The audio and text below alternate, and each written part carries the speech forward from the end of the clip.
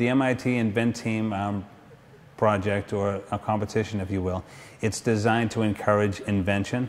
And so they encourage students from all over America, high school students from all over America, encouraged to submit ideas. The idea has to be unique, and it also, most importantly, has to solve a real-world problem. Such a problem was experienced last winter. There was the big snowstorm last winter. We noticed that there were 10-foot snow drifts on top of the library.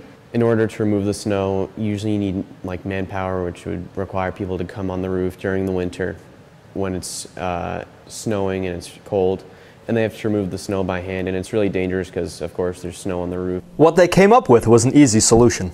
We thought about an awning that would connect to the top of the roof all the way down and just provide another way for the snow to slide off so it wouldn't just stick on top of the library roof.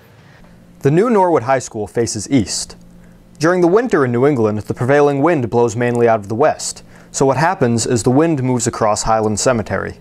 It goes up and then it rides along the roof of Norwood High School, and then there's a dip right outside here. Well, that dip actually results in the formation of a low pressure area. Snow would go on the awning rather than the roof, and that way it would easily slide off because it's at an angle.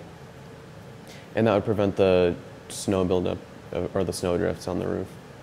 Saving both money and manpower, Dr. Crowley's Invent Team strives to solve a common New England problem. Reporting for NHS Update, I'm Brendan Hurley.